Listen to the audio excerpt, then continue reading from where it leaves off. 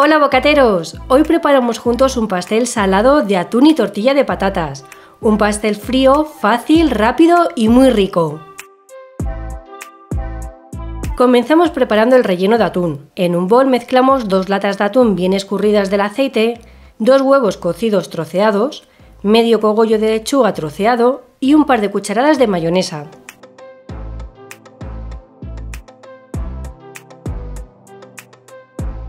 Mezclamos bien y primer relleno terminado. Ahora cortamos la tortilla de patatas del mismo tamaño que las rebanadas de pan de molde. El pan de molde lo he cortado también para que entre dentro del molde. En esta receta estoy utilizando una tortilla comprada y la he calentado 4 minutos en el microondas. Por supuesto podéis hacer una tortilla de patatas casera. Yo no compro habitualmente estas tortillas, pero reconozco que no están nada mal y te sacan de un apuro puntual. En esta receta queda genial.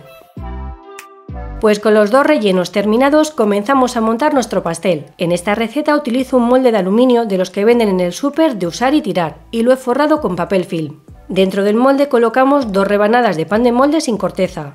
Como os he dicho antes, he cortado las rebanadas de pan por un lateral para que se ajusten al tamaño del molde. Untamos una capa de mayonesa y colocamos la tortilla. Sobre la tortilla colocamos otras 2 rebanadas de pan untadas en mayonesa. La mayonesa ayuda a que la tortilla se quede pegada al pan. Repartimos el relleno de atún y tapamos con otras 2 rebanadas de pan.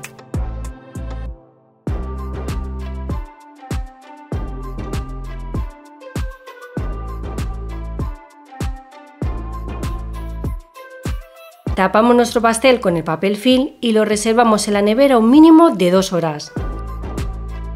Tras el reposo desmoldamos el pastel y cortamos los laterales.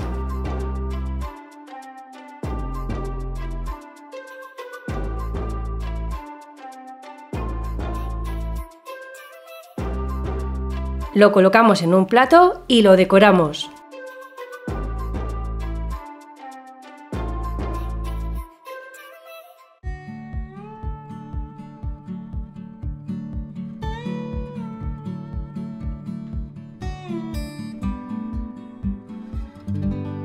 Y ya lo tenemos listo para servir y comer bien fresquito.